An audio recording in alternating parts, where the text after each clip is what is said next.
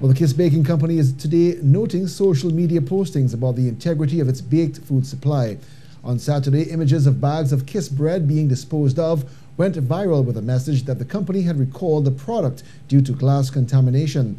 A release from company general manager Rene De Gannes notes that a number of bread products manufactured on Friday 23rd were recalled on Saturday, April 24th.